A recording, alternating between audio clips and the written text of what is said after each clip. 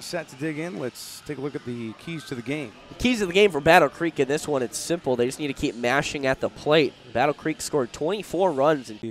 0-1. He's swinging. Driven out towards right field.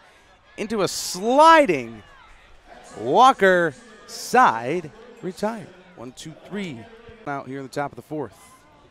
Runner goes. That pitch misses high and outside. Throw to second.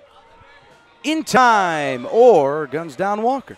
Right, or now 1-for-1. Gunning down would be base stealer. Now after the pop out to the second baseman. First pitch to Sullivan, shows bunt, lays it down. Riedel's heading home.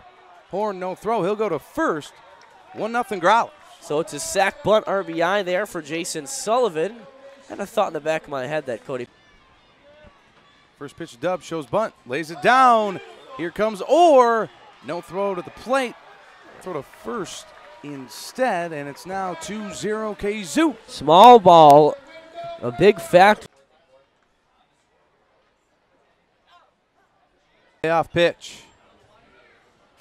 There's a drive out towards deep left field. Duffy looks up. That ball is gone. Well, it's now a 2-1 ball game with nobody. At the chest, first pitch. There's a base hit down the right field line. Here comes Facenda. They're going to send him around. Vasic will head for home. No throw, and the Bombers take the lead.